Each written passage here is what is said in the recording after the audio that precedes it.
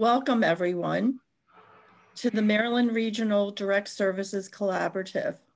My name is Jane Marks. I'm the Associate Director of the Johns Hopkins Geriatric Workforce Enhancement Program, or better known as GWEP, and it's located in the Division of Geriatric Medicine and Gerontology at the Johns Hopkins Bayview Medical Center campus. Today, our program, if you want to slide to the next slide, we're going to showcase new and innovative training initiatives for the frontline direct service workforce. And today's objective is to showcase organizations challenged by the pandemic that are initiating new and innovative training approaches to enhance the recruitment, retention, and career path development of frontline direct service workers. Well, we all know it's been a challenging year across all healthcare systems, acute hospitals, long-term care, assisted living, and primary care, as well as a challenge for our community programs that support so many. But most important, a challenge to our seniors. The purpose of the Johns Hopkins GWEP is really to develop an integrated geriatric primary care healthcare workforce that maximizes patient and family engagement. We have had the fortune to partner with 2 healthcare organizations in Maryland, Johns Hopkins Community Physicians and MedStar Good Samaritan, working with primary care sites across the state. Our partners also in the GWEP have strengthened and supported our efforts, and they include the University of Maryland School of Pharmacy and community organizations, including the Alzheimer's Association of Maryland, the Mental Health Association of Maryland, and most important, the impact of the Living Well Center of Excellence, located on the Eastern Shore, but providing evidence-based programs across the state of Maryland. I would like to just mention a little about efforts that the Maryland Gerontological Nurse Group has been doing for years, and I'm involved in that group. The Cynthia Steele Caring Hands Award is important because it recognizes direct service workers, such as nursing assistants, CMAs, techs, people that are at the front lines, certified med assistants. And by giving this Caring Hands Award, we bring recognition to someone that's outstanding in their care of a senior. And this has been our 15th year, and we're proud to continue that. On the left-hand side, we carried out a little thank you for our nursing assistants at a long-term care and assisted living facility this year during the challenging time. And I think it's important, as we hear today, programs that involve direct care workers to note their work and their efforts and appreciation. So with that, I'd like to introduce our keynote speaker, Dr. Robyn Stone. Dr. Stone is the Senior Vice President for Research at LeadingAge and co-director of the LeadingAge Long-Term Services and Supports Center in Boston, Massachusetts. She has experience with over 40 years as a researcher and policymaker in long-term care and aging services. She serves as the founding member of the Maryland Regional Direct Service Collaborative. Thank you, Dr. Stone, and welcome. You're on mute. Thank you all so much. And I'm happy to be here. I'm happy to be here with all of my friends, many colleagues who I have worked with for quite a long time on this journey. I wanted to start by saying that I like to refer to this workforce as direct care or direct support professionals. To my mind, worker is a lesser term, and I think it adds to the challenge that we all have of recognizing that these are professional occupations with extremely complex needs and competencies that are required for folks to do this job. This is not the butlers and maids of old. And I often tell the story of when I was working for the Pepper Commission in 1989.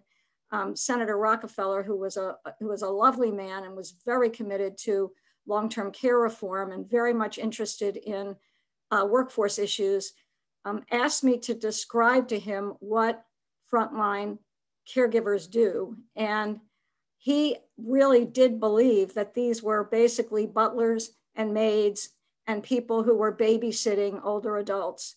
And it was an educational experience for him and the 11 other congressmen, senators, and congressmen who were on that commission to understand in 1989 how important and essential this workforce is to the underpinnings of our entire system. Fast forward to 2021, and we're still dealing with the same issues. I am hoping that by the time that I finally make a decision to retire, that we will not continue to have the same discussions around, should we have good training programs for frontline staff? Should there be career advancement opportunities for frontline professionals? Should we be thinking about a living wage for people who do essentially 60 to 80% of all the hands-on care in long-term services and supports? Unlike the hospital and some of the other settings, in the LTSS world, in the nursing home and assisted living and in home care, these are the folks who do most of the service delivery.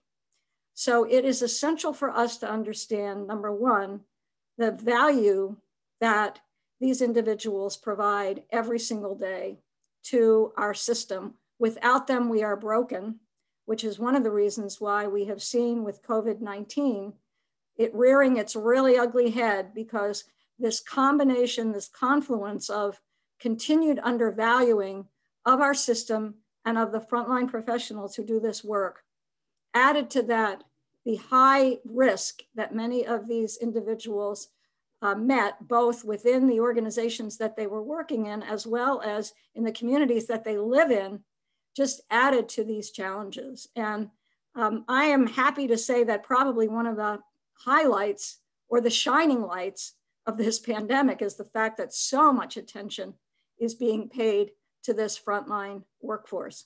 I will, however, say that I've been through this game before. In fact, every time we have a challenge in our economy and then the economy revs up again and we see a lot of turnover, people start worrying about the front line because they have shortages. And I think our message here today is we need to have programs that recognize this is not just a shortage issue. It is a professional occupation concern that is the only way that we are going to produce quality. You do not get quality in any of our systems without staff being trained and supported and having the skills, the knowledge, and the ability to actually produce and to have opportunities for growth. I'm really excited about hearing about some of these new opportunities because I think it is extremely important for us to understand a couple of things. First of all, training is important but not sufficient. Training is the gateway and the ongoing sustenance of people being able to gain knowledge and skills, but it is the system that has to support this frontline professional staff. Training alone will not create better quality and better working conditions and higher pay and an investment in this workforce. So we have to think about training as one of the building blocks to actually providing a competent, quality set of individuals who then have the support, both financially as well as in the workplace, to actually do their jobs and to have the opportunities to grow, which means we have to take a look at things like the Nurse Delegation Acts.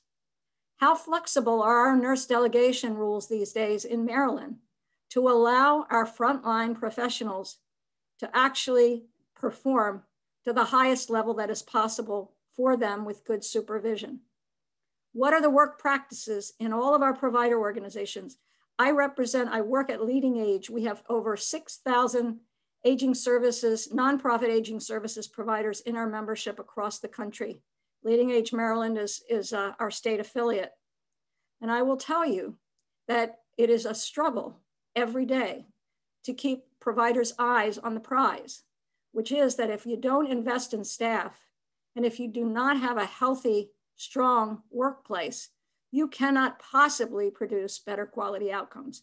Infection control is not possible without a competent quality staff who knows what they're doing, has the expertise to handle it, and has the support and the flexibility to be able to pivot and do the kind of work that was needed during this pandemic. And quite honestly, and I'm someone who's been looking at workforce for many, many years, I don't think we put enough time and effort into the human capital infrastructure. We're more worried about the newest bells and whistles of our technology, of our electronic health record. And as I always say, an electronic health record does not produce quality outcomes. It's actually the people who produce quality outcomes. So I think we need to think about training in a much broader way. Training that is tied to wraparound services for many of our workforce on the front line who are disadvantaged, living in very, very complicated situations outside of the workplace. And until we get a livable wage and a real recognition of this frontline as professionals who should be paid for what they're doing, we have to pay attention to their external needs, childcare, transportation, even food. So this is an extremely important piece of training, and the best training programs that I have seen around the country have embedded in them all of these wraparound services to support these individuals to be able to have an optimal experience, to be graduated from these programs, to get excellent placements, and then have the support on the job to actually do what they were trained to do. When we have interviewed aides, and I've been doing this work for many, many years as a researcher, their main challenge is not even money. Their main challenge is their supervisors. Their main challenge is the lack of investment at the workplace, to have them built into teams so that they are an equal partner. How many times have I seen a huddle room where there is not one aide in the room? Now you tell me what other organization where 60 to 80% of care is provided by individuals who never are part of the huddle team every morning to talk about individual patients or clients. So we have to turn this on its head. I think we have an incredible opportunity here. We're at a moment where everybody's talking about the front line. You can't miss a few days without seeing something in the social media. I've been to many, many roundtables talking about this, talking about this. And I think our regional collaborative has an opportunity to help with our partners like the GWEP at Johns Hopkins and like other organizations, certainly PHI, Charlene's group, Kevin, Stephanie, everybody that's on this panel today to help us move this into action. It's got to be multi-pronged. Training is not sufficient, but it is essential. And I think that these new programs that recognize training more broadly, think about it, career advancement, that by the way, does not just have to end up in nursing. Many aides are fantastic people, and they need to be thinking about other careers in social work, in human resources management, in other types of management. Some of the best nursing home administrators that I have met in my over 40-year career started out as a CNA. So we have a lot of opportunity for career ladders and career lattices that go way beyond just nursing. It's a great profession for those who want it. But many aides that we have interviewed really don't want to move into nursing. They actually love aide work. They want to specialize in dementia care, in wound care, in medication management, in people management.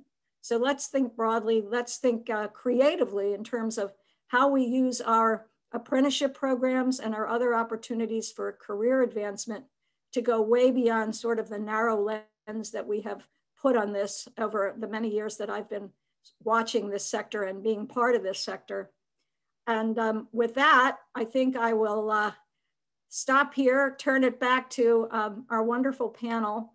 I look forward to the discussion. And for me, hope springs eternal that we will not next year, post-COVID, hopefully, be having the same discussions around, how can we create better training programs?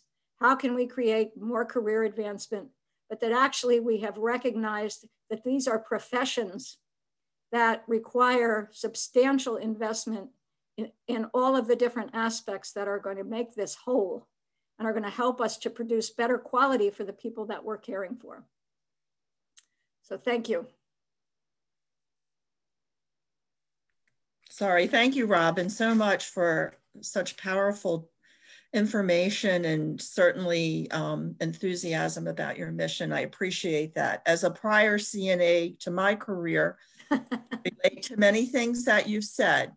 And one comment that comes to my mind when you talked about technology is a comment that was made in a meeting when we were looking at some technology equipment for our facility in regards to a comment made is we really need low tech, high touch. It's all about the touch. And so I appreciate that comment that you made in that regard. And certainly how we can support our nursing assistants and other direct workers into advancing. I think that is so important. I'd like to continue and introduce our moderator for the next session, and that is Stephen Campbell. Stephen is data and policy analyst at PHI, which is nationally recognized for its skills-based approach to improve the training and support of the direct services workforce. Stephen provides technical assistance to employers and other community-based organizations, and he will moderate our next panel. Thank you.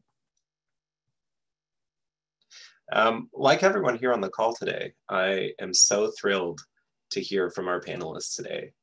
I think that in the midst of this crisis, we are so concerned, obviously, with the immediate safety concerns of this workforce, the immediate challenges in building sustainable pipelines during a crisis.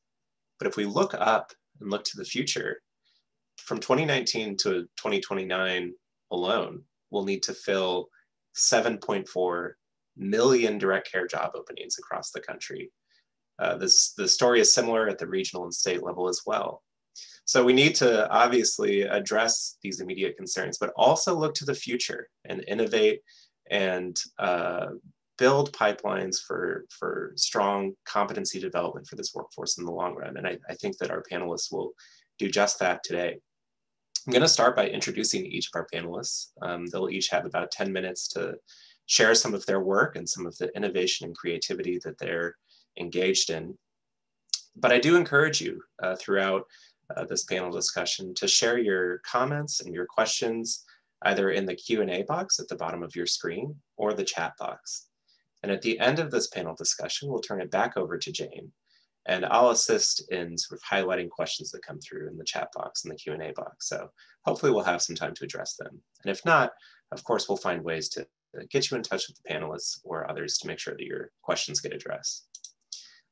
So our panel today will be comprised of three innovators in the field, starting with Kevin Heffner, the president of the LifeSpanNetwork, the largest senior care provider association in the Mid-Atlantic, representing more than 250 senior care provider organizations in Maryland and DC. Kevin is going to describe LifeSpanNetwork's proposal submitted to the Maryland Board of Nursing to create highly qualified nurse aides toward meeting the ever-increasing healthcare demand. And next, we'll hear from Stephanie Shriver, a career transitions coordinator at Lorien Health Services, a family-owned nursing home company and recognized leader in health services across the region. Lorien's vision is to find and adapt to the ever-changing trends in healthcare technology, with the end goal of maximizing the quality of life for its clients. Today, Stephanie will describe Lorien's new Career Ladder program to provide a meaningful career path from the temporary nursing aide all the way up to a licensed practical nurse. And finally, we'll hear from Dr. Charlene Brown, CEO and founder of CNA Simulations VR, an ed tech company that is building a first of its kind suite of virtual clinical simulations for frontline healthcare workers. I'm struck by the terminology we've used thus far. It sounds like this new venture will be both high touch and high tech. Dr. Brown will describe how the CNA Simulations VR, starting with clinical training of CNAs, is imagining new ways to grow the pipeline of direct care workers through education and innovation. So without further ado, I'll turn the floor over to Kevin. Thank you, Stephen. It's a pleasure to be with you here this morning. I want to applaud the Rodham Institute, Ron Carlson, for this important work and continuing this important conversation. It's particularly for me, an honor to follow Dr. Stone, someone who I've worked with for many, many years, and am just so grateful that we've got her in this field. She is a game changer and has been for a long time, and it's just just grateful to be part of this with her and with you. So I want to talk a little bit about something that we are beginning in Maryland as it relates to training and certification.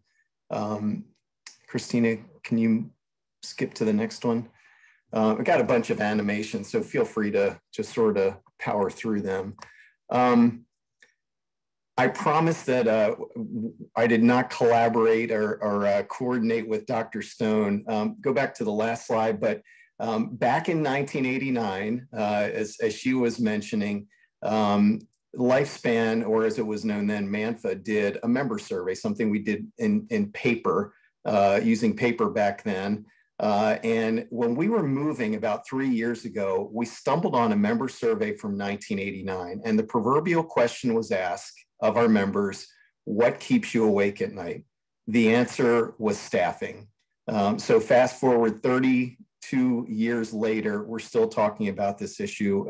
And in some ways, it's gotten even more complex. So when COVID really sort of burst onto the scene and changed everything that we do a little over a year ago, it exacerbated things for us.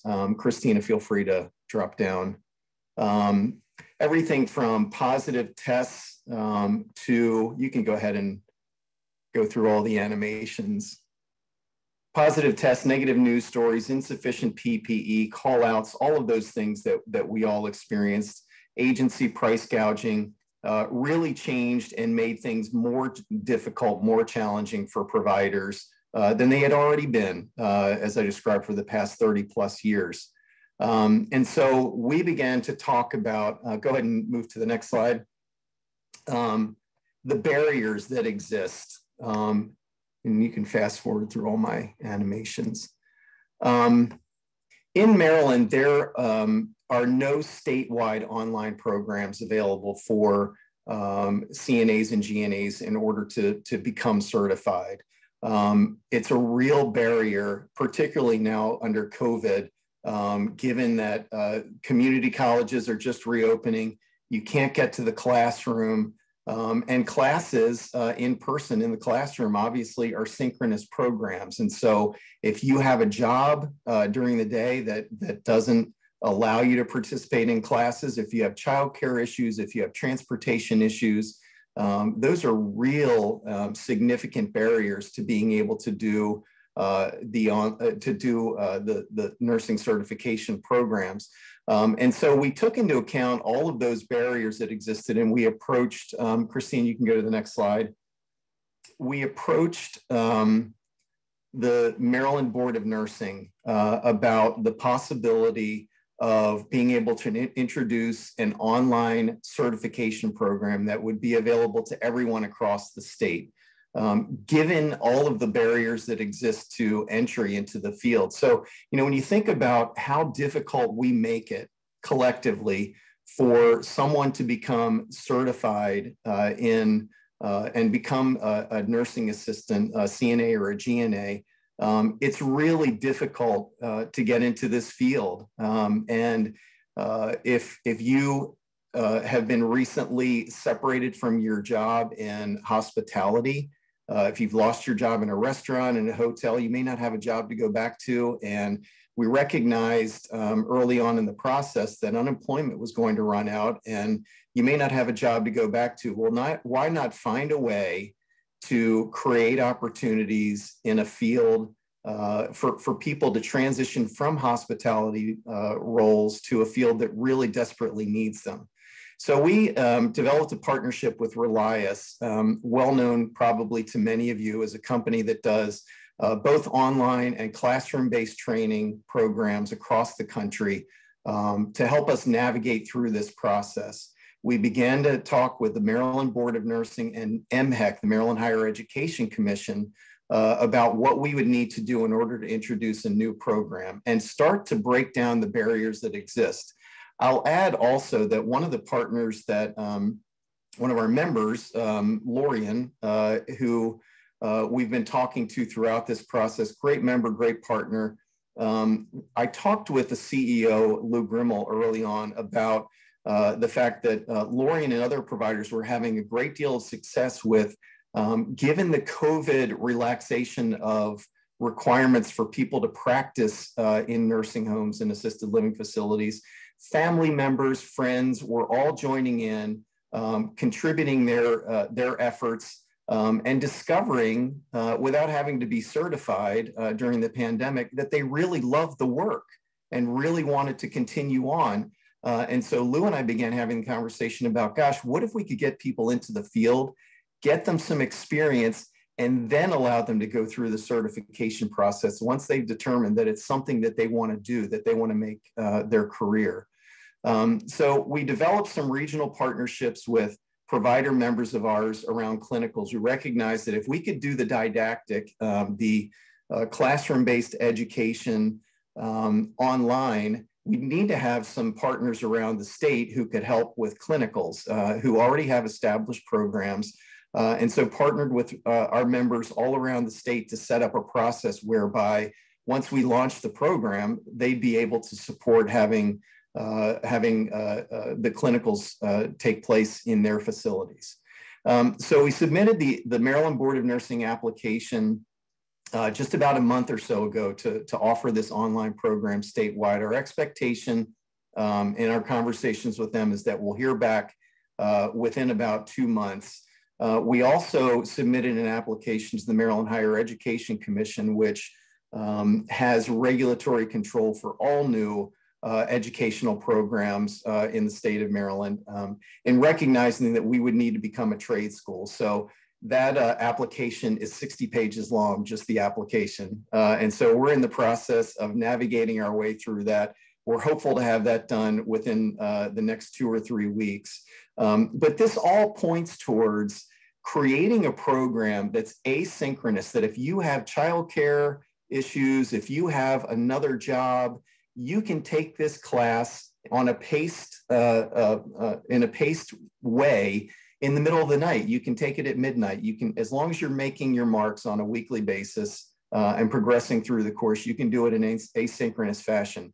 You don't have to worry about the childcare issues, the job issues, the transportation barriers, or the relative concerns about COVID and going into a community college or a trade school environment. So that's where we are now. And Christine, you can move on to the final slide.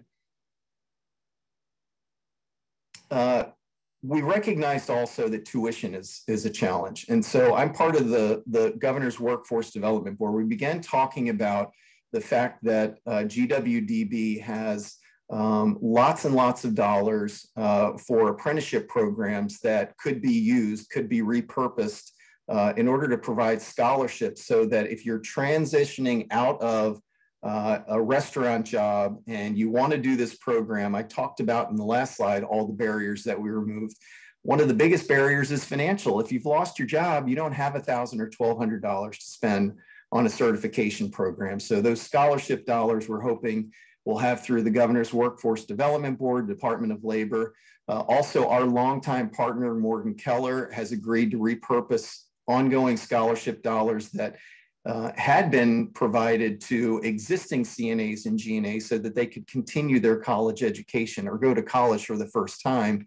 We're repurposing those dollars for this program so that we can provide additional scholarship support, eliminating the financial barriers that exist. So really what we're working on here is just trying to create something new that will eliminate barriers, help more people to see a path into the field, and to move from perhaps hospitality into a field that desperately needs them. So we're excited about it. We've talked about virtual reality, and I know Dr. Brown's going to be talking about that for clinicals, so that it could be completely online at some point. but we're just excited about the future. And so that's all I have. It is my distinct privilege to be able to hand the baton to Stephanie Shriver with Lorien, who is going to take things from here. Thank you all.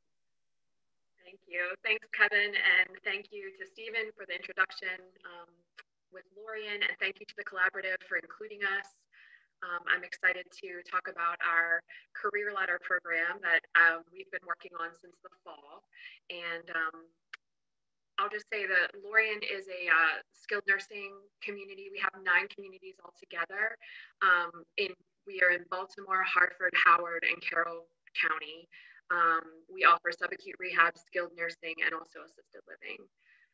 So there's going to be a little bit of overlap from what Kevin talked about as well, but Lorien is the 2nd largest employer in Howard County, but we have been facing our share of recruitment challenges as well with COVID, has not helped that at all. More long-term care workers are leaving the industry than are coming into it. So we realized that we had to do something. We were about 120 GNAs short between all of our 9 facilities. Majority of the decline was seen over nursing and the GNA positions. Same kind of thing that Kevin touched on. You know, staff had fear of COVID-19 and PPE shortages in the beginning.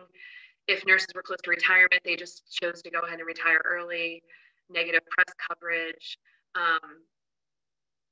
COVID fatigue, family obligations, childcare, homeschooling, all of those things just posed a ton of challenges.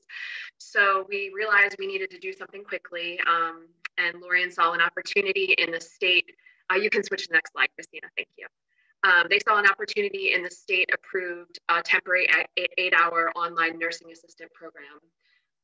We have tried to really market to restaurant and hospitality industries that have suffered a lot of loss.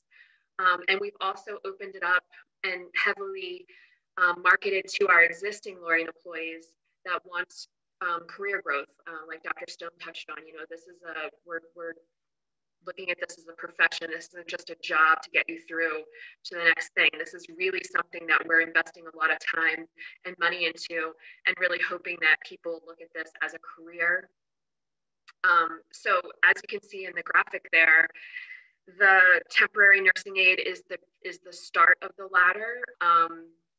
And then we'll provide the certification for GNA. If you're an employee in good standing, you can move up to the certified medicine aid.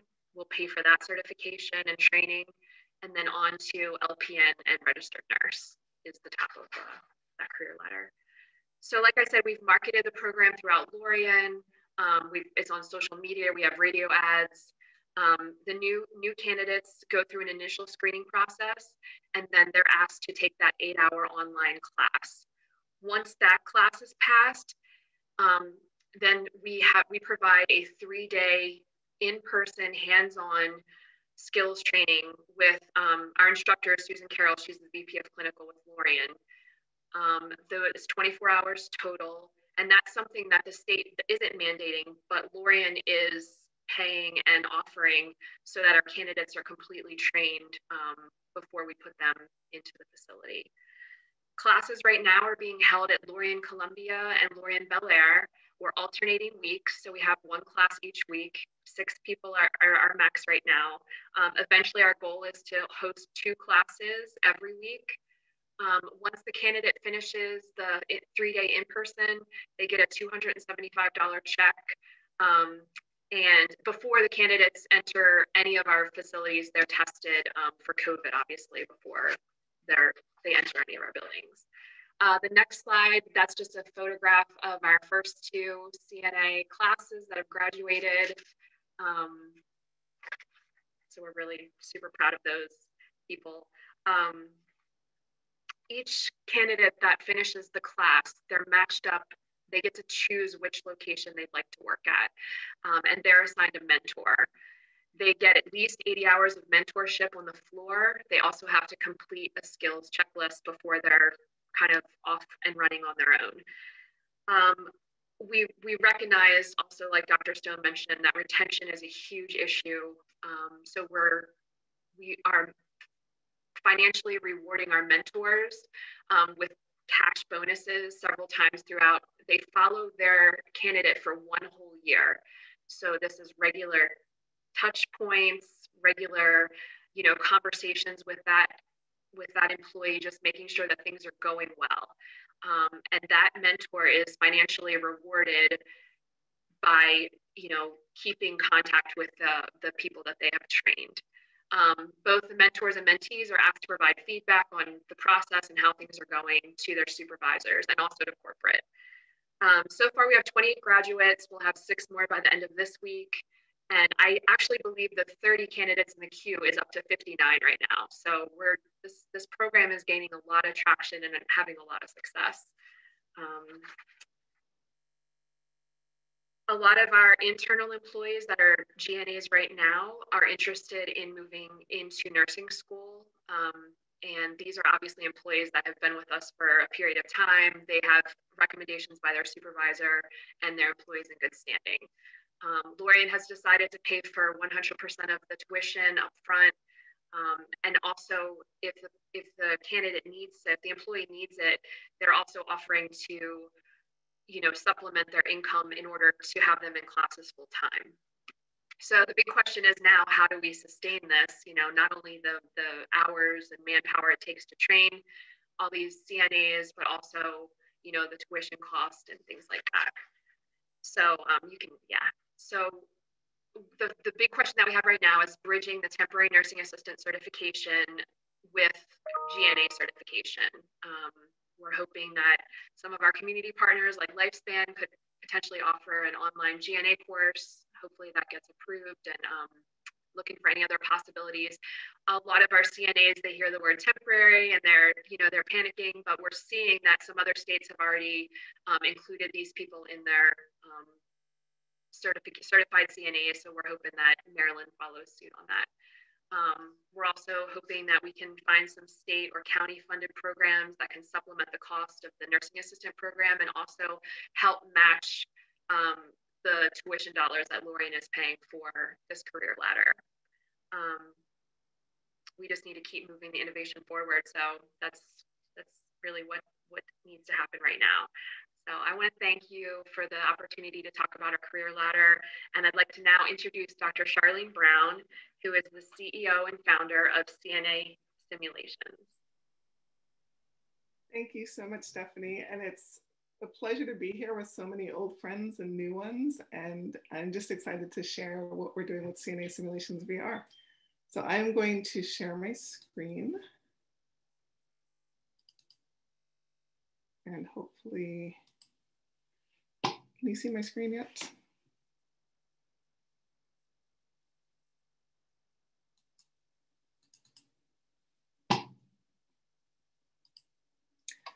Okay, so last year, Kevin and Robyn actually know this. Last year I had an idea. I was working on a different startup company, and I just had a lot of networks who were working in CNA instruction, and they were all really stressed out and worried because the pandemic had limited their ability to create clinical training experiences for their students. And I thought that was a little bit ridiculous because virtual clinical simulation tools are normative in nursing education, in medical education. I'm a physician, surgical training, and I just didn't understand why frontline direct service professionals didn't have access to advanced learning tools, particularly during such a time of crisis. Well, I went from an idea to an actual project when Dr. Leahy heard what I was thinking about and decided that his high school health education foundation, which actually funds CNA training in DC, Maryland, and Utah for high school students, he decided that it was necessary to build out a suite of virtual clinical simulations for CNAs. And I agreed. And so CNA Simulations VR was born. Went from an idea to an actual vision.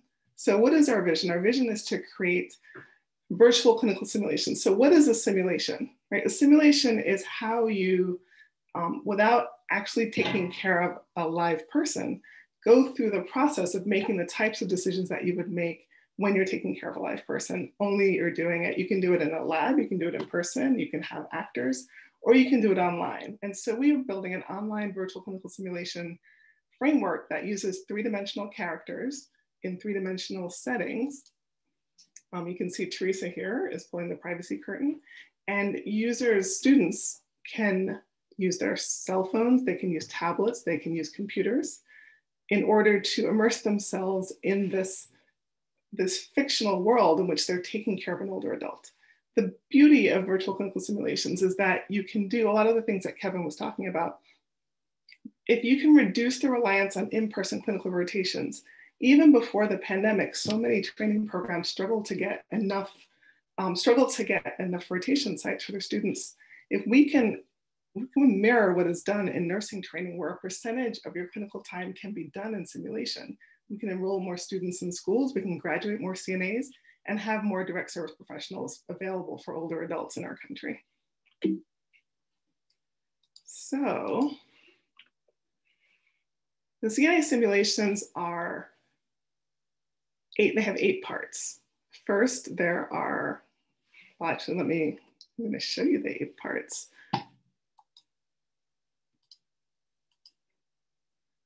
Now, did your screen change? It did not.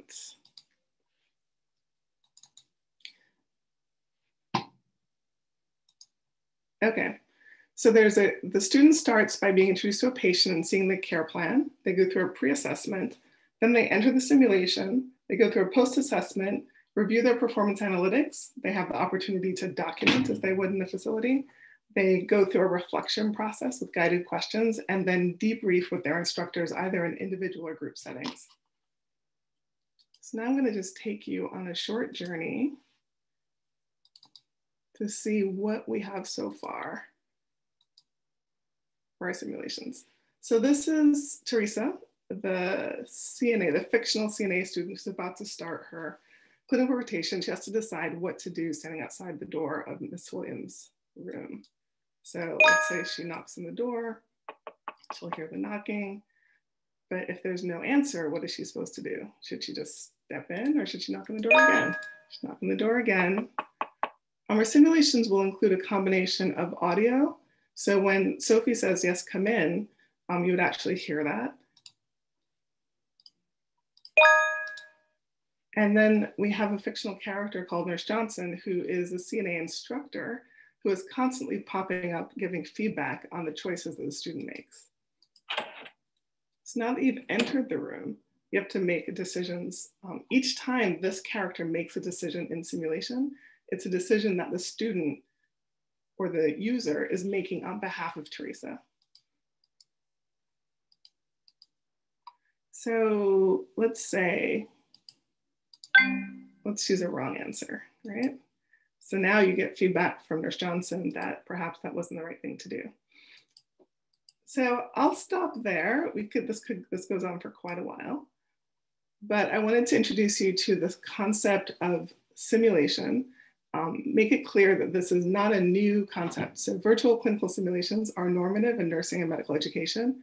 I believe that CNAs and other frontline workers deserve the access to the advanced learning tools that everybody else has, not only because it will help to advance the pipeline of caregiving professionals to care for older adults, but because it's just right? I describe what we're doing as democratizing access to advanced learning tools for CNAs.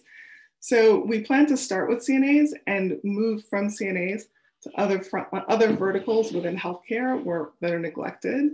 Any kind of person, any person that works in a facility or in home care or just anywhere in medicine, actually, if you have to touch a patient, there's a clinical part to your training. And I believe that everybody should have access to virtual clinical training tools who's involved with the care of older adults, whether it's a supplement to their on-site clinical training or an adjunct.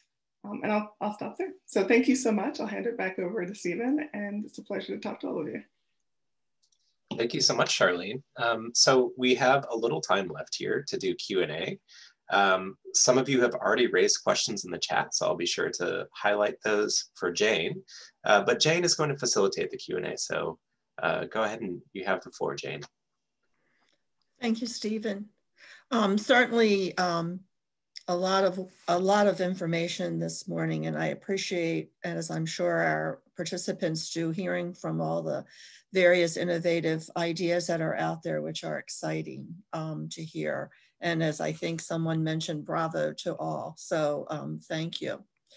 Let's go to some questions though, in regards that are in the chat room in the Q&A session. One question comes from Dana is, how can higher education working with foundations, policy, legislators, and professional associations move this important agenda forward? Kevin, do you have any response to that? Since I think you've kind of been working with a lot of various groups here.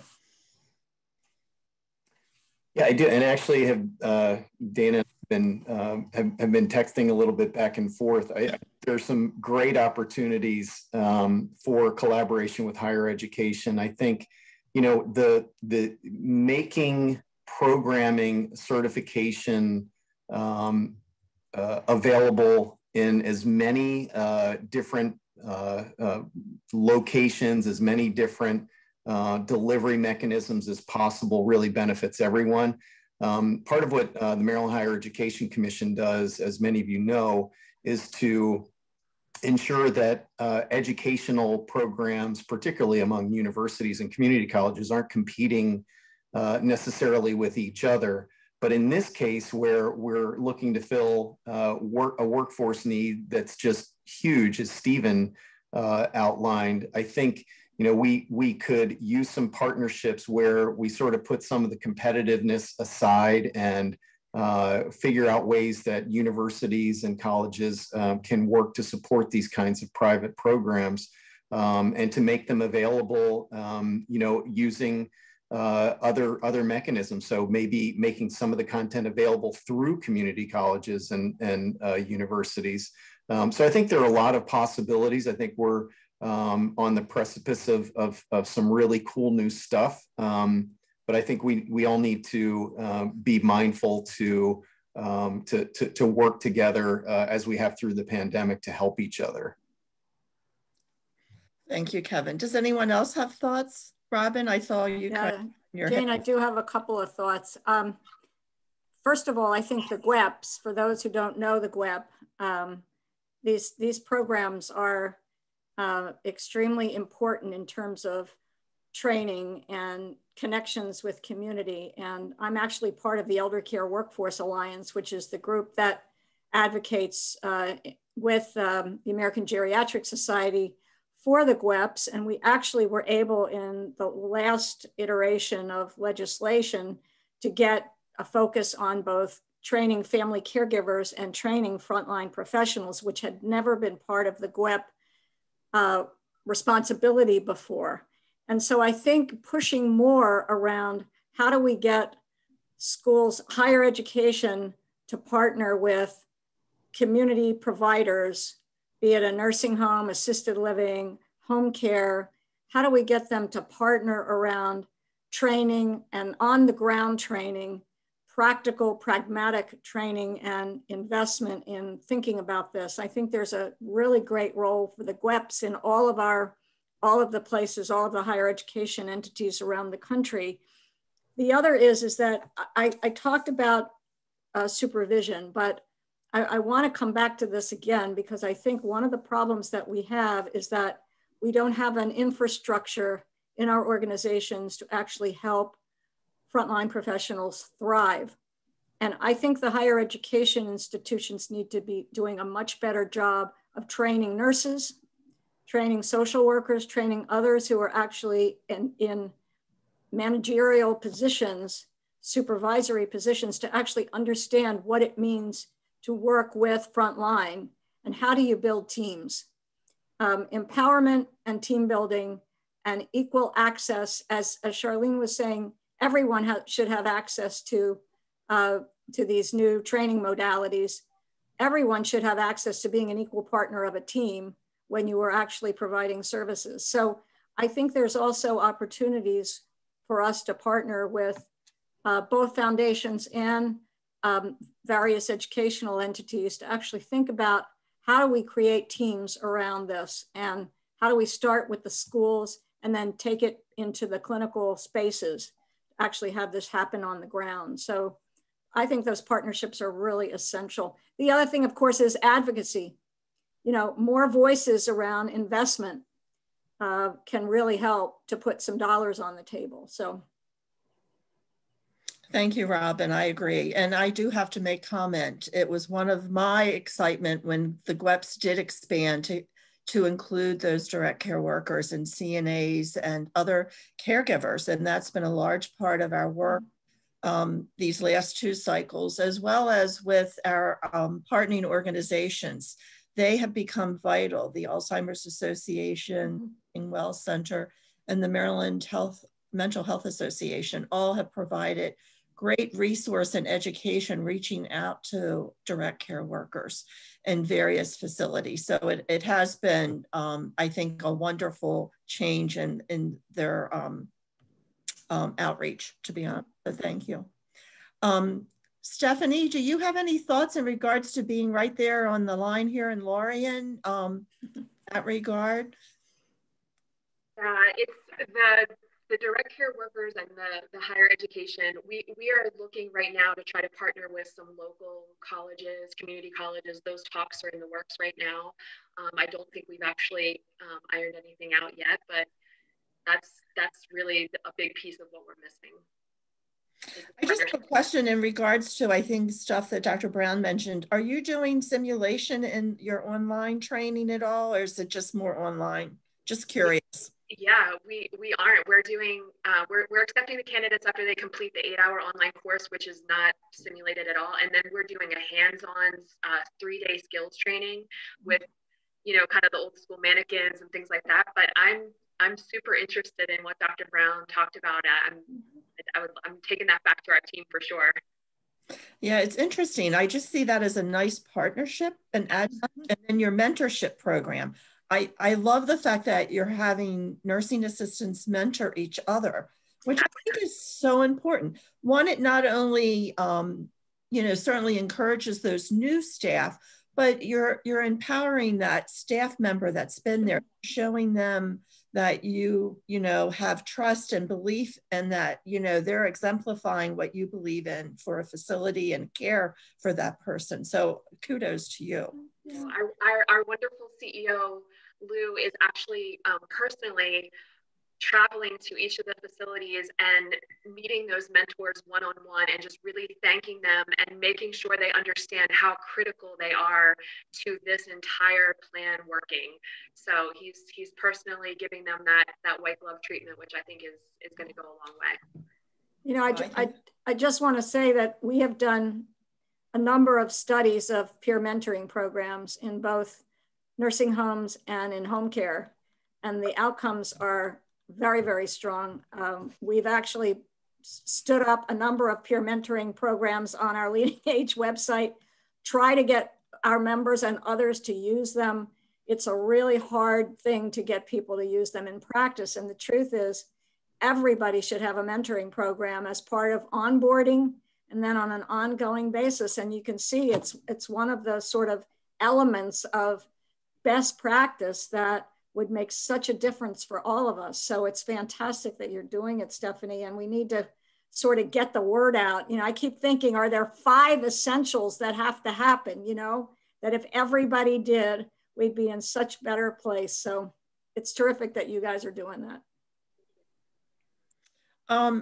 Thank you all. There's another question that is from Ravia, who says, we need to redefine the service delivery models to enable $45 an hour and reimbursement value delivered so that we can pay our frontline workers $20 an hour and a 40-hour week. Are you seeing efforts to make one-to-many service delivery models that can make this possible?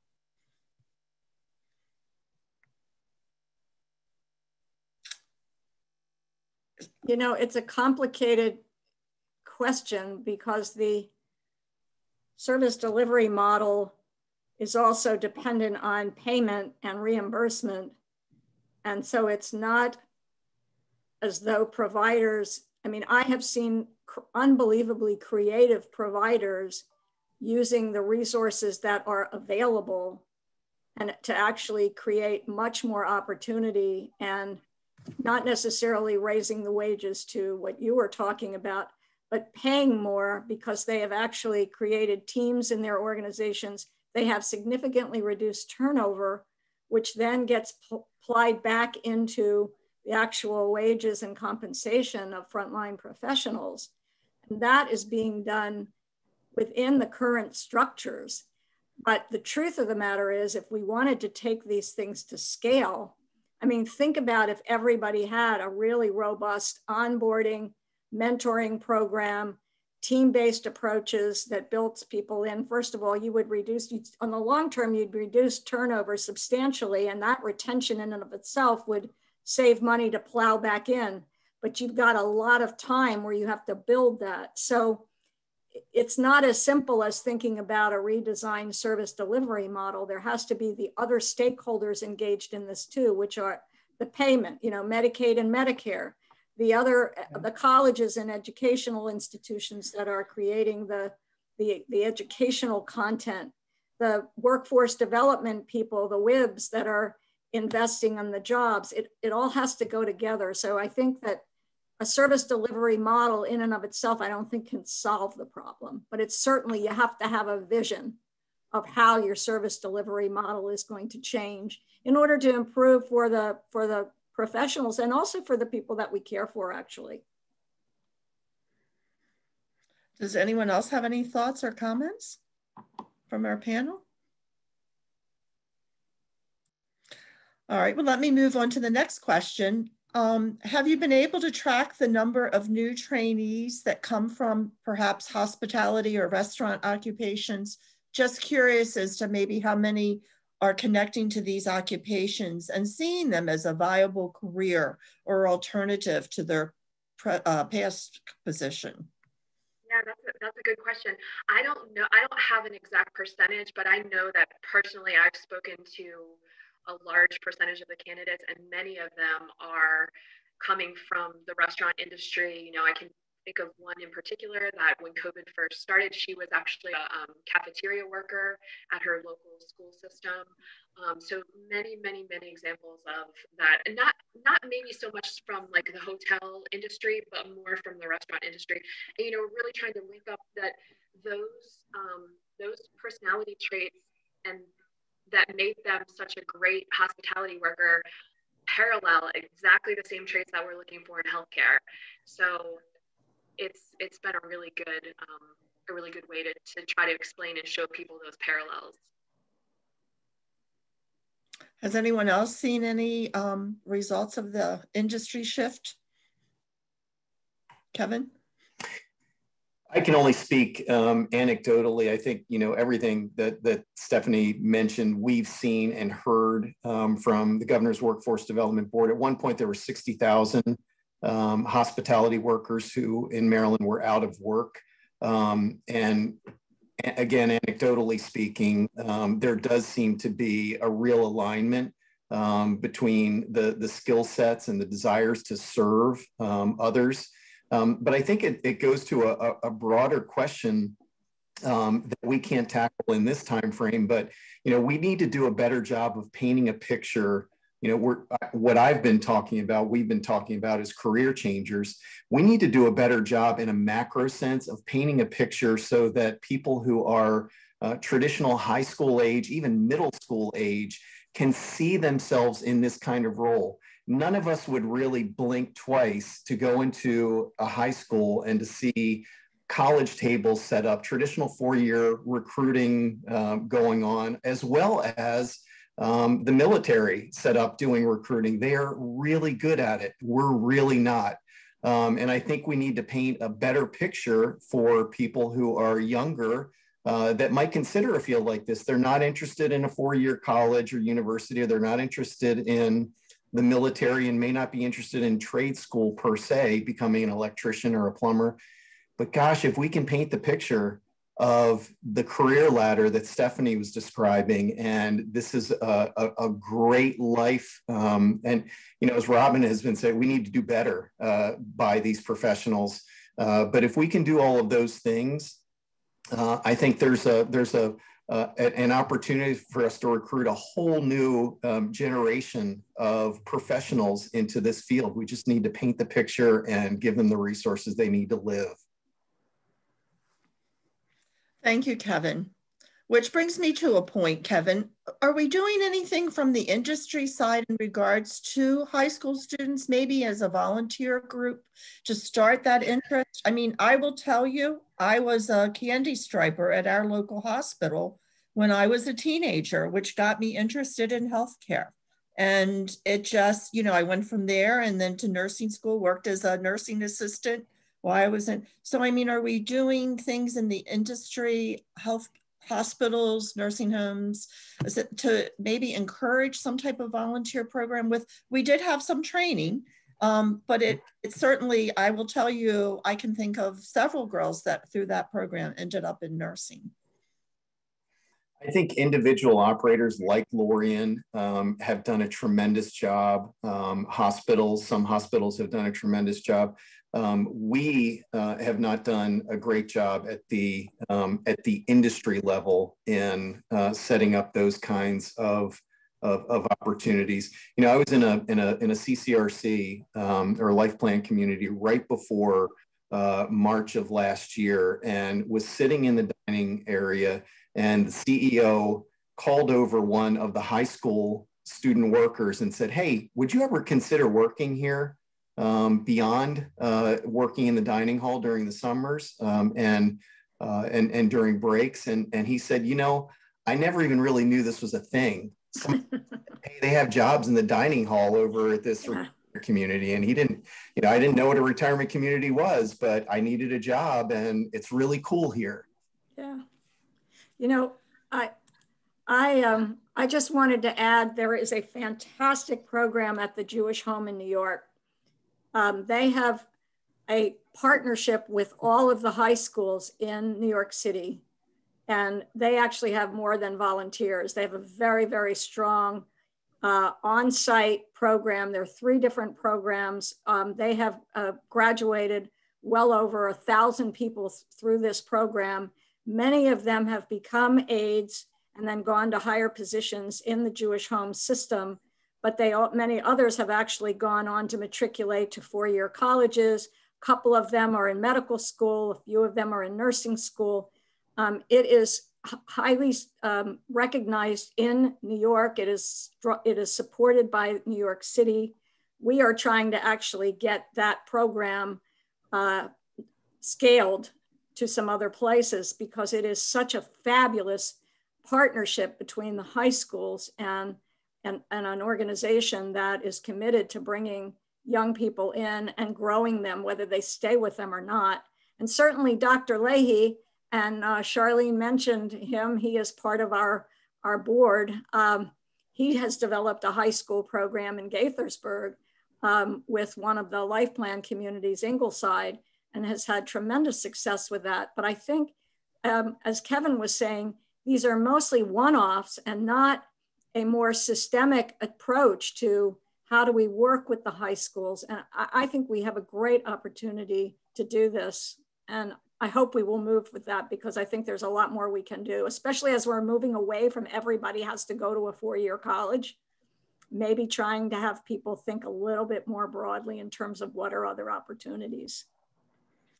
Well, I think we've had some great talks today and presentations that have us all thinking as we're wrapping up here. I see that we're at our time.